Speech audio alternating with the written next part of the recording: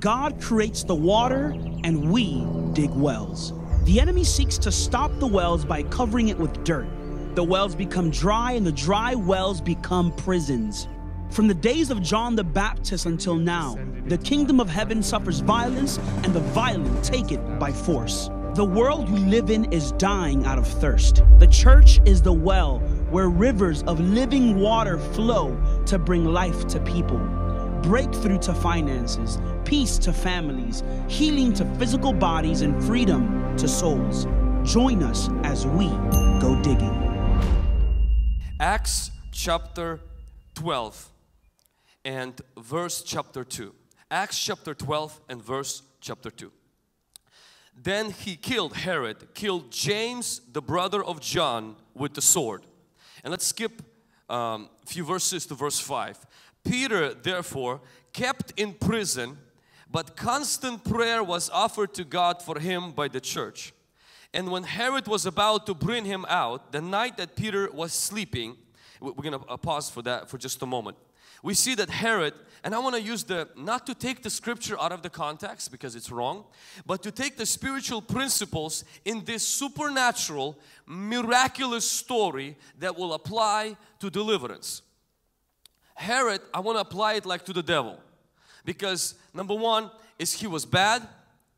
Number two, he died being eaten by worms. That's exactly what's going to happen to the devil.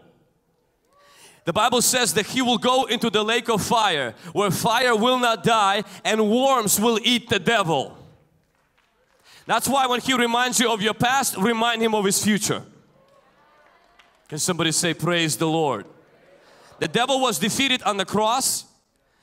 In the garden of Eden, Adam and Eve gave him the power. That's why devil in Luke said to Jesus, I can give you all the power because it was delivered to me. Adam delivered it to the devil, but Jesus refused it.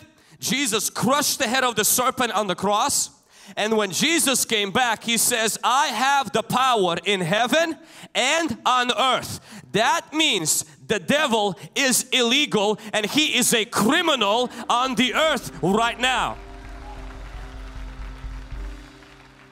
Devil is not a king on the earth no more after Jesus' resurrection. He is a criminal. We are the spiritual police and he is like a mafia and a cartel. But we have the badge, we have the gun, we have the authority, and we have the power. Can somebody say amen? But Herod, the Bible says he killed James.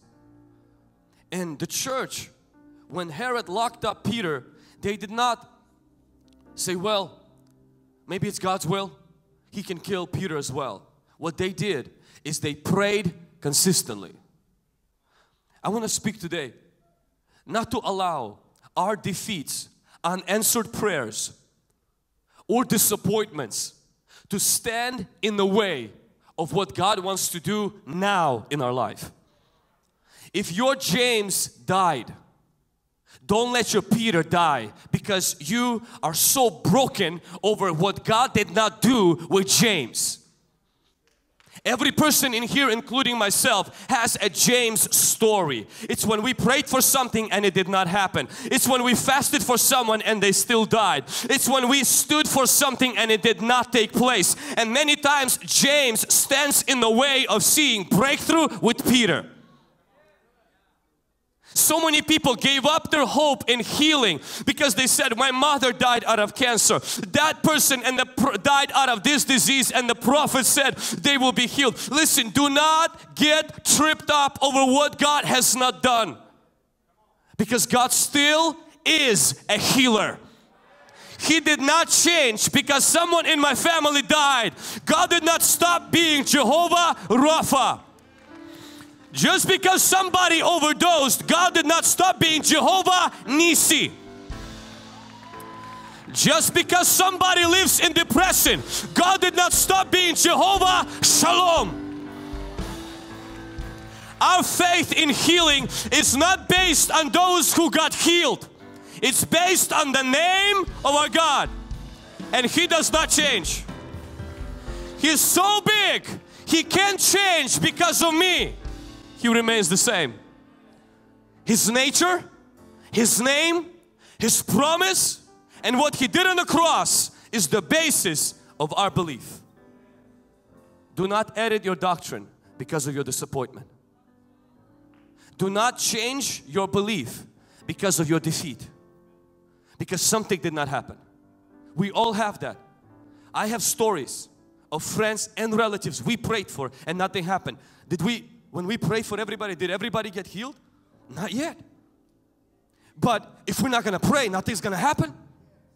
We base our faith not on how many people get out of the wheelchairs, not how many blind eyes see. We base our faith on the fact of who God is, what He promised, and the fact that He loves people. And if I bury James, I'm going to fight for Peter. If I bury James, I will fast for Peter. And I will not let James to change the view of God so that I miss the miracle for Peter. People sometimes say, well, you know, oh, you guys prayed and, you know, and nothing happened. Well, have you realized every person who died went to the hospital? Yet when we get sick, what is the first place we go to? The hospital. Why? Because they do help some people. What if you would treat God with the same dignity as you treat a medical practitioner? You don't come to the doctor and sue him just because you went through a chemo and somebody still passed away. No, you realize they're doing their best. And so same thing has to be with God. Never let the disappointment trip you up. 3 Hebrew boys said is that our God who we serve is able. But if He doesn't, we ain't bowing. Meaning we're not going to let that change anything about us, because life is more than 70, 80, 90 or 100. Life will continue in eternity, and we place our trust not only for this and now, but for there and later. Can somebody say amen? With that said, I want you to see this is the church is praying for Peter, and God is about to bring an answer for Peter. Peter is in prison. Somebody say prison. Come on, somebody say prison. Peter is in chains. Somebody say chains. And Peter is guarded with soldiers. Somebody say soldiers. So prison, chains, soldiers, and the fourth thing is he's in the darkness. Because there is dark, the light had to come in. And Herod puts him in prison, chains him up to soldiers. So if he breaks out, he can't run anywhere. He puts darkness in that prison. But the church is praying. If you have someone that you know right now who's in a spiritual prison, who is chained with addictions, and who are connected to some demonic spirits of soldiers, never stop praying for them. Never stop fasting for them. There is a person in this room today who the spouse gave them a divorce letter not many days ago. And they came to this conference, brought the clothes of their spouse, hoping somebody will pray so God can reverse the divorce.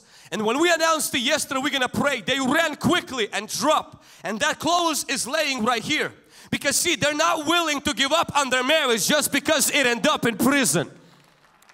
Don't give up on your health just because it ended up in prison. Pray for it. And the Bible says, church prayed for Peter. Today, this is what's going to happen. We're going to pray.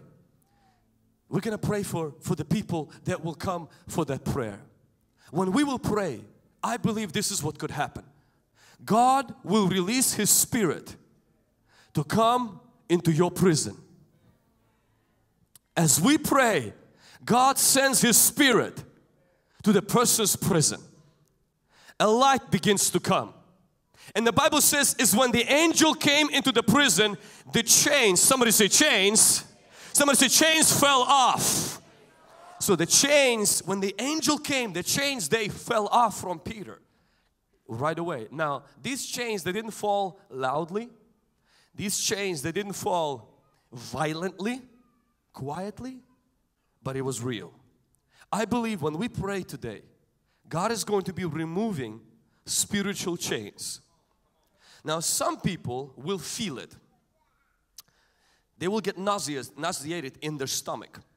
Some people right before the prayer line, out of nowhere, will feel sick and will want to run. Because it's the enemy knowing his last seconds is coming. Some people will throw up. Some people will faint. Some people, their eyes roll. I've seen people who, their tongues twist and become like a snake. Some people, they begin to act like snakes because the evil spirit on them. And some people, nothing happens at all. Most people, nothing absolutely. You know what they feel afterwards? Something lifted, or they feel lighter. I want to tell you something. You don't need to shake and bake to have your chains fall off. Please, I want to set somebody free right now. A demon doesn't need to speak through you for you to feel chains fall off. You don't need to throw up to have chains fall off. Please understand, but at the same time, it does not mean that if something is happening, you don't need to hold it to look cute. This is not Americans Got Talent show. This is not a time to look cute. This is not a runway where you have to model. This is the time where desperate people seek deliverance. Thirsty people seek Holy Spirit. We are here for Him. We are here because of Him. And we are here expecting from Him. Can somebody say amen? Touch your neighbor and say, ain't time to be cute. When you seek the Holy Spirit and something is happening when prayer is being offered, some kind of a thing, you realize it's not there. It wasn't there before. I ask you this, don't make anything up. Don't create anything. Yield to the Holy Spirit. That's all. Oh, but I don't want to be on the camera. You don't want to live in prison. Think about that. If you care more about your camera, you should have not come. If you care more about what people think of you, then you have not been tormented enough to care nothing but freedom. Derek Prince said this, deliverance is only for the desperate. I believe in that. Amen. Chains fell off, but nothing, it wasn't loud. And it could happen to you. I believe God will set people free today, whether you will physically feel it or not. When we pray, God does something. He releases His Spirit. But I want you to notice this. Though the chains fell off, he was still in prison. Chains fell off. Peter was still in prison. You can be free. You can be delivered, but your circumstances in your life not change for a long time. And I want to share in the conclusion of this message. What do you do? Not only to see chains fall off, but to see your life change. To see you and I leave prison, not just be free from our chains. I used to serve in prison, and the people who serve in prison told me this: 76% of all people in jail are there not for the first time and not for the last time. That means it's the same people. Unfortunately, many people go from deliverance to deliverance instead of from deliverance to dominion. Instead of from deliverance to victory, they go from deliverance to deliverance. Just like a person who is in jail comes out of the jail only to go back to jail, needing God to deliver them again. That is not the purpose of God. God did not create you for deliverance. He created you for dominion. In the beginning, when God blessed Adam and Eve, He blessed them and He didn't give them deliverance. He says, have dominion.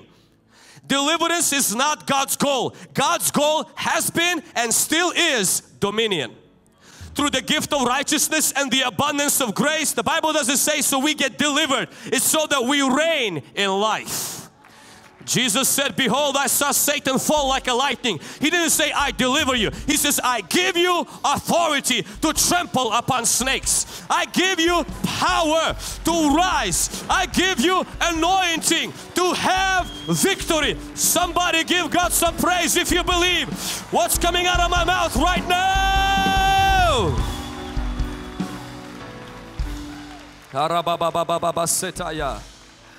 God created you for dominion. Somebody shout dominion. Somebody shout dominion. Shout dominion like you mean it. Dominion!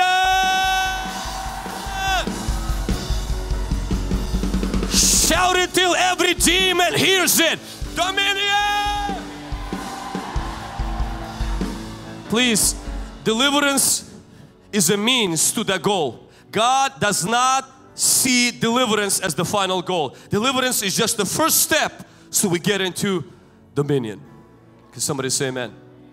How do you get to that dominion?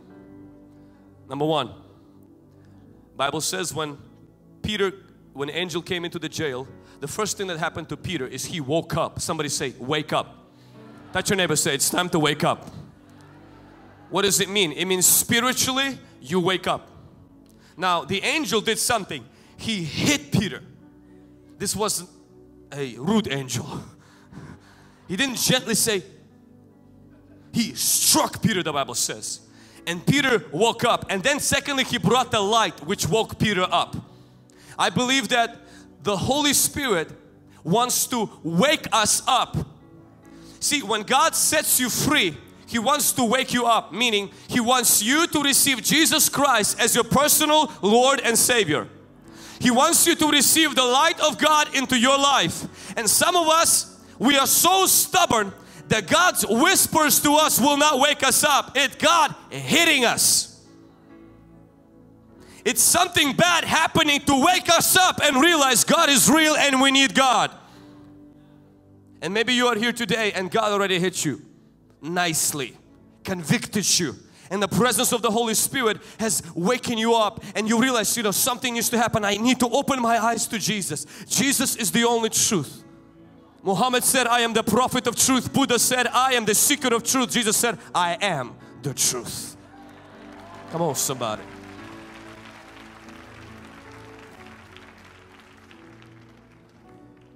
Sophie in April, who was dabbling in New Age astrology, looking to the stars for solutions, living an insecure life, came to the first night of the conference and saw crazy stuff. Didn't think this was real. The second night, the light came out. Spiritual world is real. God is real. That's why people who accuse us, they say, oh, this demon thing, it glorifies the devil. Really? Not one person left yesterday saying, oh my gosh, I want to join Satanism. Everybody left saying, oh my God, God is real. And Sophie came the next night and she gave her life to Jesus. And she woke up spiritually. Sophie, if you can stand, identify yourself. She came to summer internship. God delivered her. Now she's staying for the fall internship. God wants you today, if you're not saved, you need to get saved. If you were here last night, or if you're here right now, the first step to walking in freedom and salvation is to spiritually wake up. Now this is the crazy part. God can convict you and turn on the light.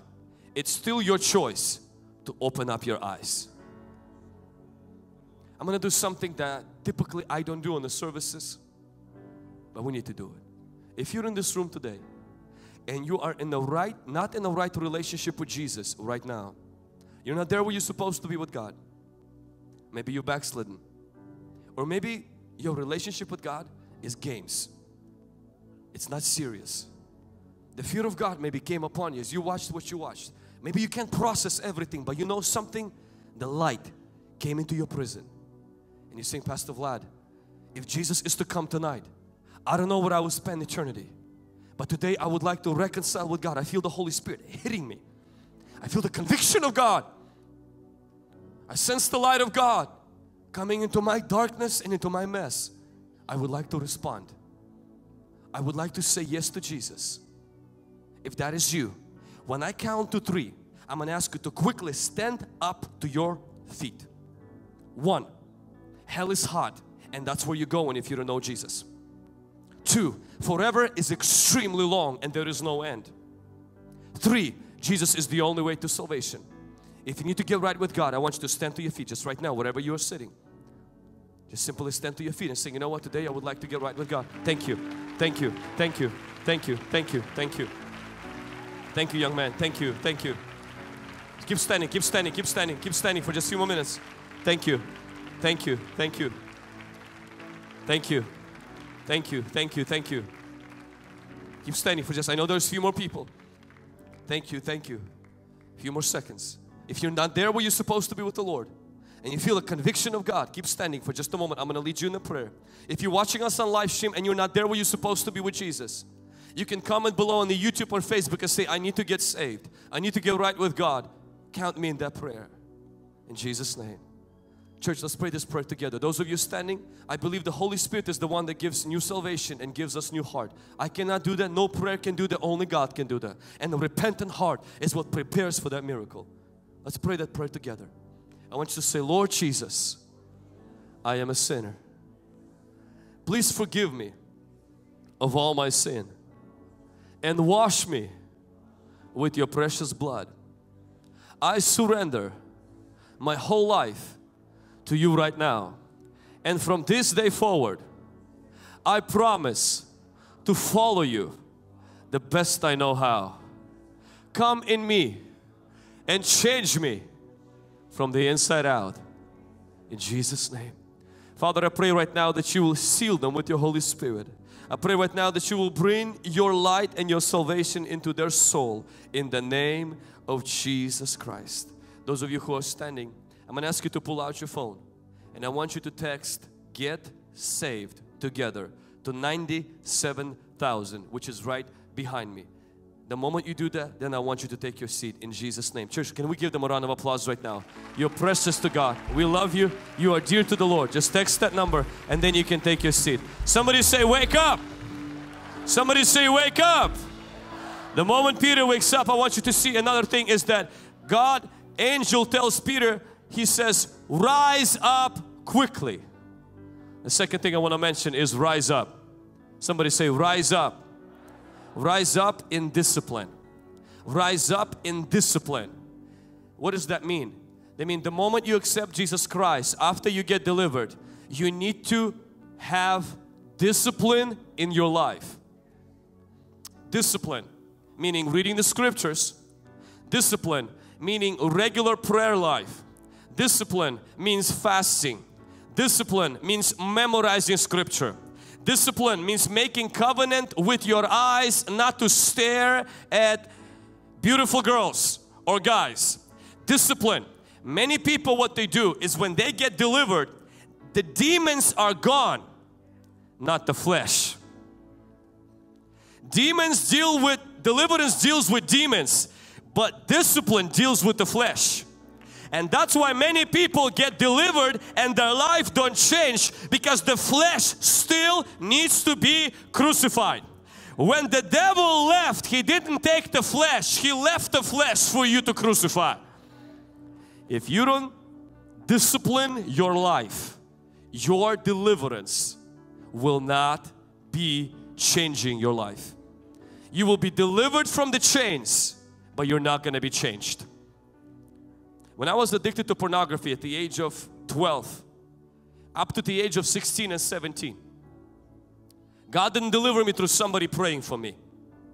My pastor instructed and few other people to begin to discipline my life and begin to pray and fast regularly, memorize verses from the Bible. And I can't explain how it happened, except this is what happened. Is the flesh started to lose its grip and the chains fell off, and the Lord God delivered me. But though He delivered me from that chain of pornography, the lifestyle of fasting, the lifestyle of prayer has to continue if you want to walk from deliverance to your dominion. Somebody say amen. Somebody say praise the Lord.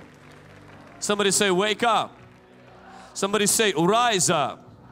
Now let's say, I'm going to tell you one thing about discipline. Every single person struggles with it. Anybody here struggles with discipline? Peter did as well. When the angel hit him and says, get up. Peter says, and I love this. The same angel that hit him with the shoe lended his hand and raised him up. If you struggle with discipline, which I do, ask the Holy Spirit for help. Say, Holy Spirit, help me to pray. Help me to fast. Help me to read the Word. Can somebody say amen? And He will, the same Holy Spirit that stroke you to wake you up, will gently give you desire and will according to the will of the Father, for you to live a disciplined life. Jesus said to His disciples, if any man desires to follow me, he must deny himself, pick up his cross and come and follow me. See, you can make a decision to believe in Jesus, but what I'm talking about is a discipleship which requires discipline. Peter wakes up. Peter rises up with the help of an angel. That means I live a disciplined life with the help of the Holy Spirit. And the third thing I want you to notice is that Peter gets dressed up. The angel says, put some clothes on, Peter. We ain't walking naked. Somebody say, dress up. Somebody say, wake up, rise up, and dress up. What does that mean? That means you put on a new attitude and a new confession. Even though you're still in prison, but when your chains are loosed and you're living a disciplined life, you have to change your attitude, your thinking, and your mindset. Put on the whole armor of Jesus. In Ephesians chapter 6, it does not say to put on the armor of God so you can win. It's put on the armor of God so you can stand. Not win. Why? Because we already won. In Jesus, I'm already won. But I put on, I dress up so I stand in the victory I already have in Jesus. My God, my God, my God, my God, my God. That means that after I got healed, I changed my confession. I am not a sick person trying to get healthy. I am a healthy person fighting sickness. I am not a sinner trying to get righteous. I am a righteous person fighting sin. I am not a weak person trying to get strong. I am a strong person fighting weakness. My identity is Jesus, not my issue. My identity is Jesus, not my issue. Somebody give God some praise right now if your identity is in Christ. If you know who you are, give God some praise right now. Hallelujah, hallelujah, hallelujah. Rise up, rise up. Rise up in your victory. Rise up in who you are. Rise up in who you are.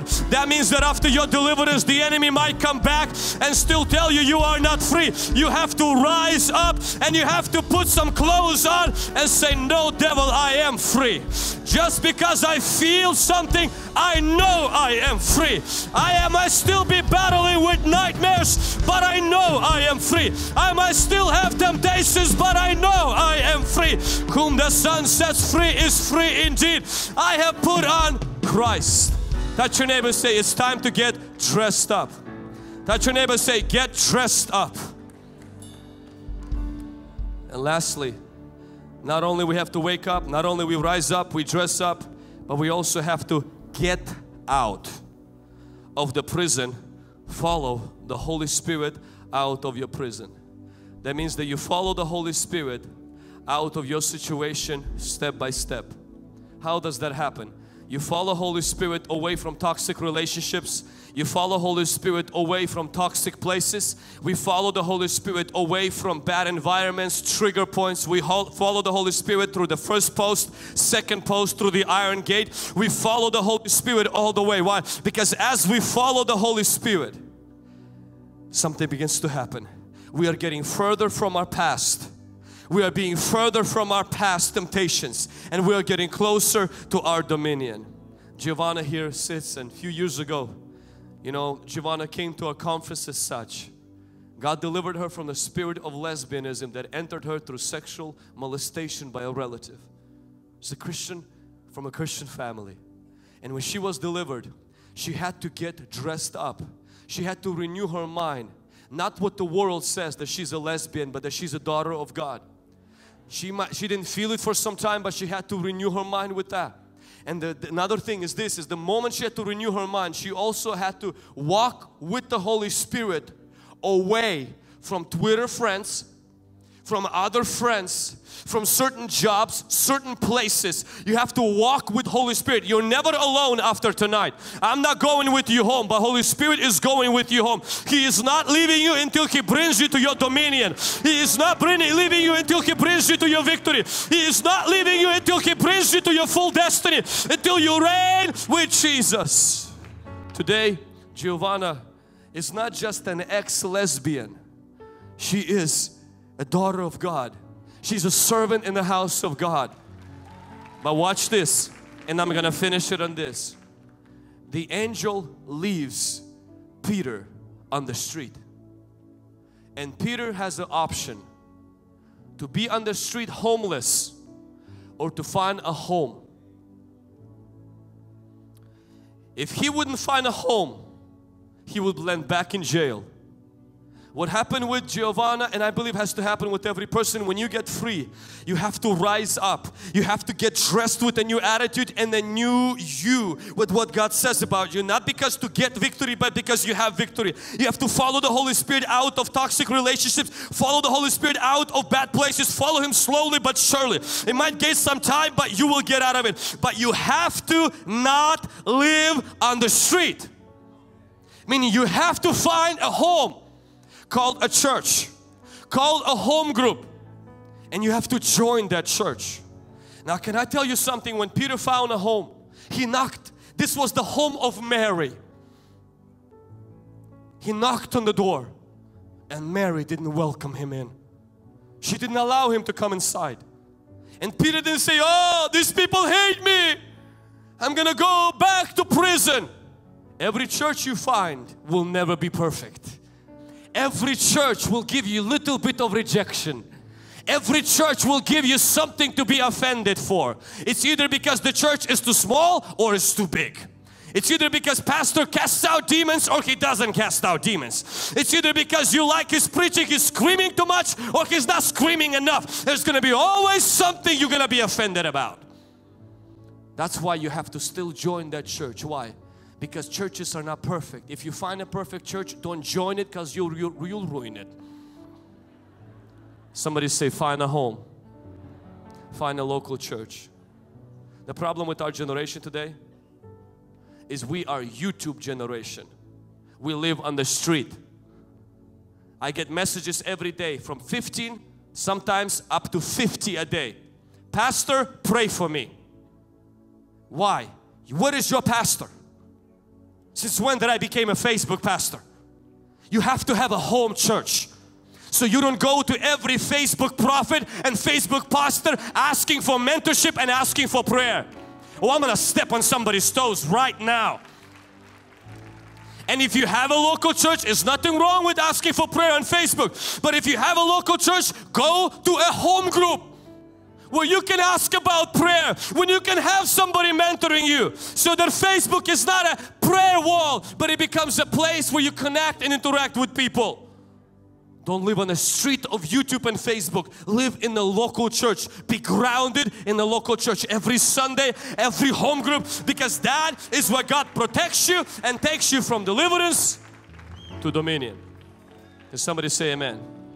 Somebody say, wake up, rise up, dress up, get out, and find a home. I want you to rise.